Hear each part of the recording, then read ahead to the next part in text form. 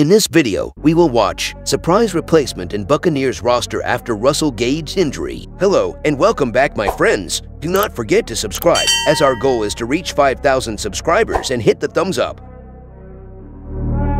The Tampa Bay Buccaneers are strengthening their roster following their preseason victory against the Jets on Saturday. According to NFL reporter Tom Pelissero, the Bucs are adding defensive back Rodarius Williams to their team. Williams was acquired from waivers after being released by the Giants. Notably, his brother Greedy is currently a free agent following his release from the Eagles. Before the Buccaneers officially confirmed the news, reports indicated that they had claimed cornerback Rodarius Williams from waivers and placed wide receiver Russell Gage on injured reserve. Rodarius Williams has some prior NFL experience. He was drafted in 2021 after playing college football at Oklahoma State. Since then, he has participated in 8 games for the Giants, where he managed to secure an interception and record a total of 16 tackles. Unfortunately, Williams suffered an ACL tear in 2021, which sidelined him for the remainder of that season.